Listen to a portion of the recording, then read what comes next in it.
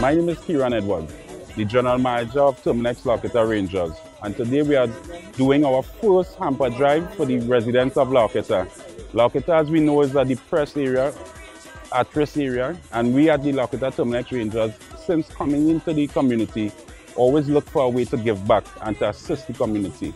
So now we're doing our hamper drive as we realize persons in the community may be in need for assistance when it comes to food and food security, and we are giving back and assisting with 500 hampers today. We would have received names from the MP for the area, Mr. Foster Cummins, from councillors, also from the police service through their police youth club, as well as the inspector of the unit of the station in La Horquetta here.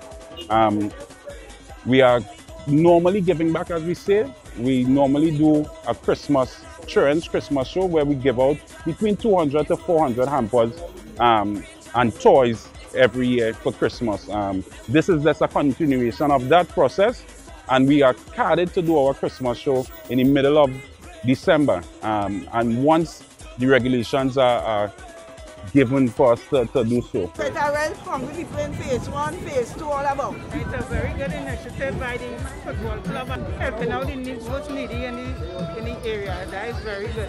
This is a very good thing what they're doing. Today it's a success in terms of what we are doing. We are assisted with the police. All protocols are observed when it comes to the distribution and the social distancing and whatnot.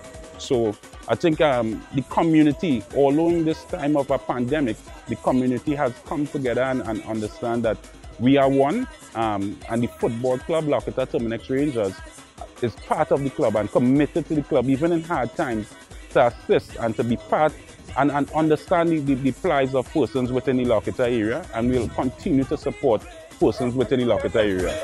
Terminix La Horquetta Rangers.